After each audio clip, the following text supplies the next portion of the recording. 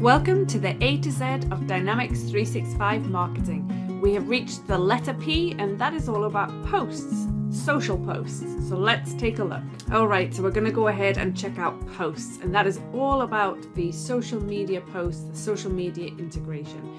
If I'm in the settings area of the Dynamics 365 marketing app, I can go to social media accounts and we can see anything that we've already set up. So if I want to add in a new account, I'm going to click on create configuration and I'm going to give it a name. So I have another Twitter account that I have access to, and that is for a podcast that I do with my good friend Lisa Crosby.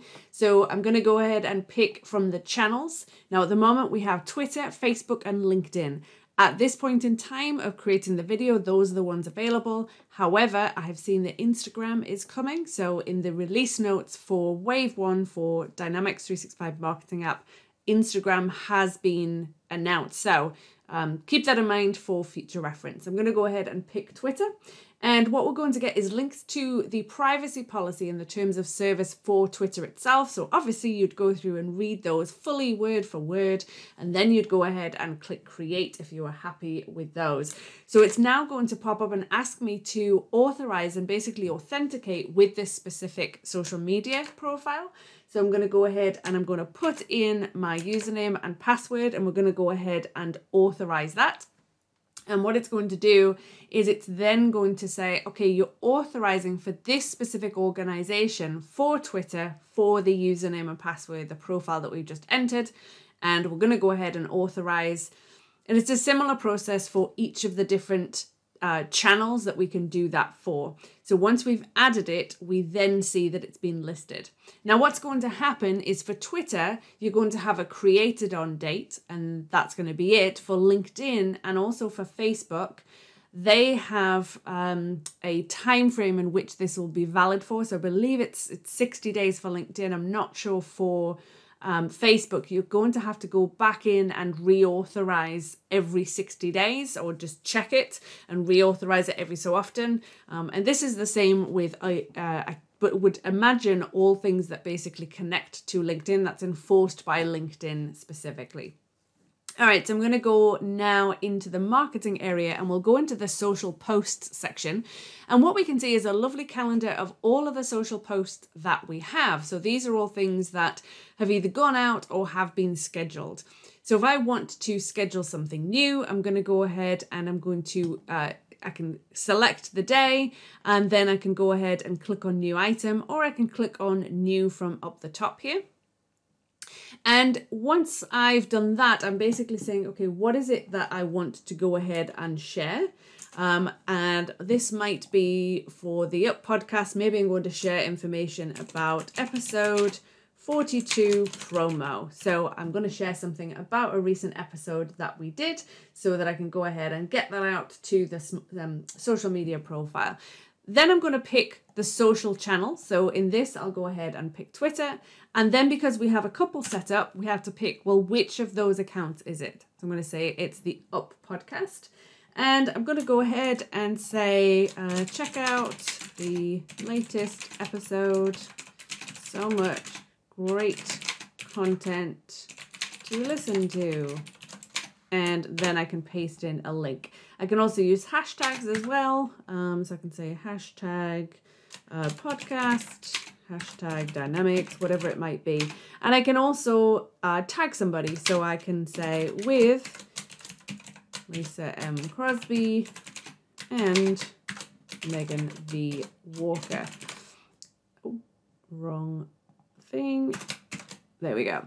Now, at the moment, you're not going to see that it's tagging, and it's also not going to allow you to search for who to tag within here. But once it gets posted onto Twitter, then it will follow along and do that tagging that we can do in Twitter. So I can also upload media. So I can go ahead and I can pick a file that I might have from within here. So let's go with this little smiley GIF, and we can put it in there. So we can go ahead and we can share, and then what we can do is we can say, do we want to post now, or do we want to go ahead and schedule? And then we can pick a specific date and time that we want that to go out. So really, really straightforward, really simple to set up. Now, a couple of things. If I had said, actually, this is going out to LinkedIn, and then I say, okay, well, that's the LinkedIn social media account, it's then going to ask, do you want to post as a user or do you want to post as a company? So a user is basically whoever has authenticated, in which case that is my account. We could see it's going to post as that specific user. If I change it to company, this is where you need to be a little bit cautious, is depending on who has authenticated this. If Jane Doe is authenticated and Jane is an administrator for a lot of LinkedIn company pages, then anybody that then goes and posts these social media posts or schedules them will see and know all of the different network pages or the company pages within LinkedIn that they are an administrator for.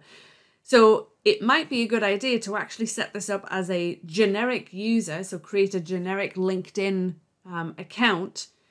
And if you're wanting to post to a page, you make that generic person an administrator of your network page or your company page. So just something to keep in mind, because you might not want everybody else to know who you're an administrator for. So I can see there that I've got two different things that I am an admin for. So if I go ahead and pick that one, it's then going to show the logo and the name of the company profile. All right, so we're going to go ahead and we'll just discard that one. If I now go into ones that have already gone out, we can see there that if we hover our mouse, we can see what's actually been sent out in that post. So I'm going to go ahead and click on it, and we're able to see the preview again of what was sent out. And if there had been any comments that had been made on this post, we would be able to see them. So if I go through and actually let's click on this one, and this one went out to Twitter. And for this one, we can see that there were 3 comments. So we can see the comments that were made via Twitter within here. So that's great. That's good that we can see that. However, if we then go to, oh, here's another one. So this went also out to Twitter. So we can see a couple of interactions there, the comments. Now, if we look at one that went out to a user profile, we can see that actually it says comments are not available for LinkedIn posts on a user page. If we look here, it would be if there were for a company page, and also for Facebook, if it's a company page, we'd be able to see interactions as well. So that's just one thing to know, that we can't actually see those comments if they went out to your LinkedIn personal. So then we get in the Insights tab for each of these.